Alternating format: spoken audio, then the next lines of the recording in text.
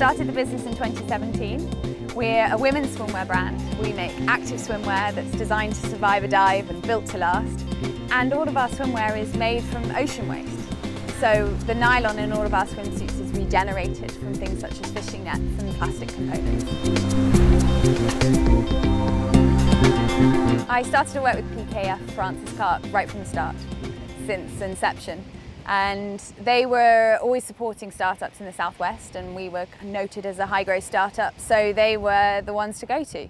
And they've been really supportive over the last year, taking us right from the very start through to a growing company where we are now.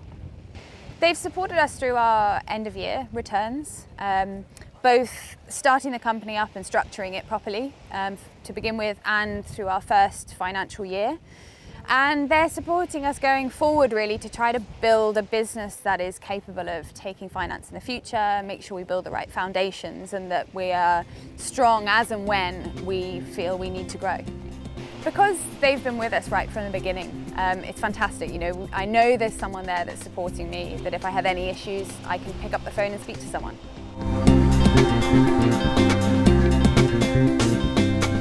There's massive trends in the athleisure, kind of strong women looking and feeling great in the water, and also this real concern about waste and plastic in the oceans. So all of those trends are really meaning it's a really right time for Davy J.